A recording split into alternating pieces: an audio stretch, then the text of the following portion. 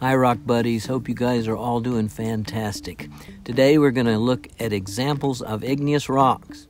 And I hope you will like this video and give me a thumbs up and subscribe to the channel because that helps me put out good material for you. So here we go, examples of igneous rocks. You probably remember from our last video about igneous rocks that igneous rocks come from three main locations. Location 1, rifting centers. Location 2, subduction zones.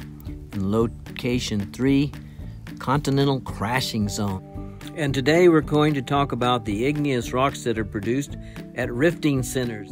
When you have a supercontinent like Pangaea that covers a huge portion of the Earth, it's like having a lid on a very hot pot. It makes it even hotter.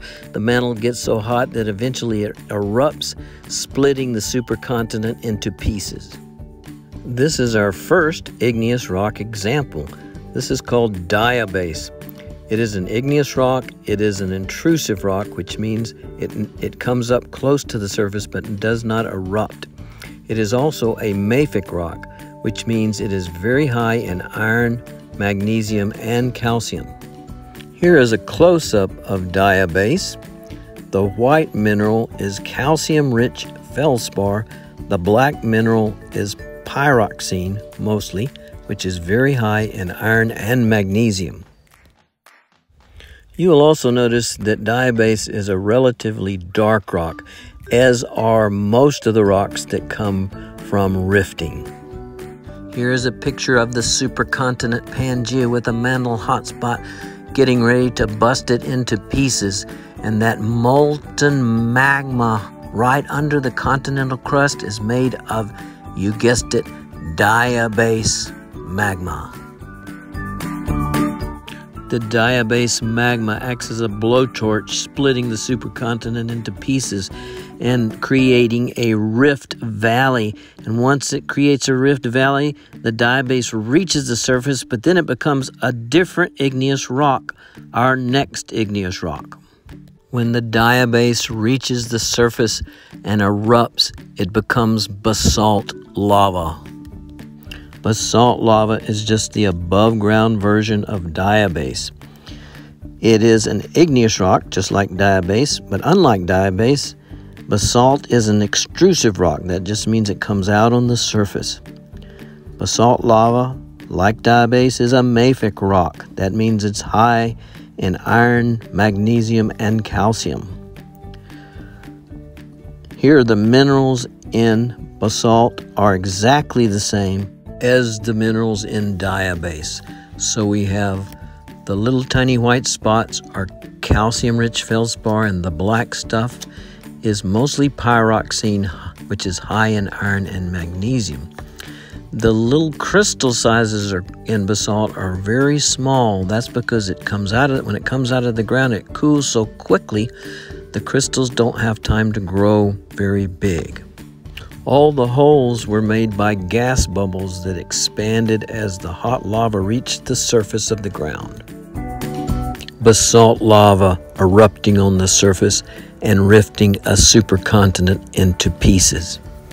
At first, basalt lava is erupting in these great rift valleys as it's rifting the supercontinent into pieces, but eventually an ocean begins to form, and the basalt lava is now erupting on the bottom of the ocean at a mid-ocean ridge, creating new ocean crust and expanding the ocean, because rifting creates and expands oceans. Now, a new igneous rock comes to our attention. This rock is called Gabbro. Gabbro is made of exactly the same minerals as DIABASE and basalt. And at a mid-ocean ridge, you will find it right at the bottom of the basalt that's erupting out of the underwater volcanoes.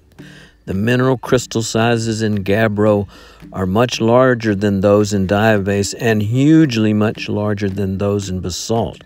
That tells you it's deep underground because it cools more slowly, and any magma or molten rock that cools underground gives time for the mineral sizes to grow bigger. getting a little confusing, so let's review a little bit. First of all, when a hot spot develops underneath a supercontinent like Pangaea, the first igneous rock that's produced when it's starting to break it up is called diabase. You get these big diabase dikes. That's just underground lines of diabase magma that act like blowtorch and start splitting the supercontinent into pieces. This creates rift valleys that are very deep, very wide valleys that are beginning to separate the continent into pieces. When that happens, the diabase shoots out into the open as basalt lava volcanoes in these rift valleys.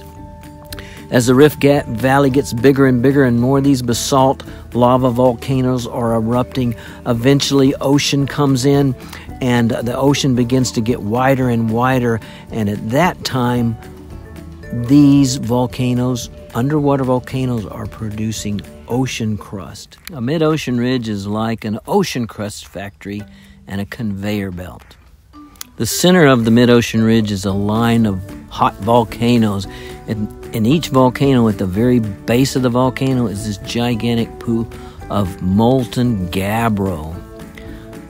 And as that Gabbro rises up to the top of the volcano, and then suddenly it reaches the surface, the underwater surface of the ocean, and it extrudes in a big columnar post-like shape of basalt lava. That's one unit of this ocean crust. Then up comes another blob of Gabbro pluton, and when it reaches the surface, it pushes up another column of basalt lava, and that pushes the first one over to the side, and it goes on and on and on both sides of the mid-ocean ridge, and that's how rifting at a mid-ocean ridge creates and expands ocean. How do we know this is the way that ocean crust is made and what ocean crust looks like?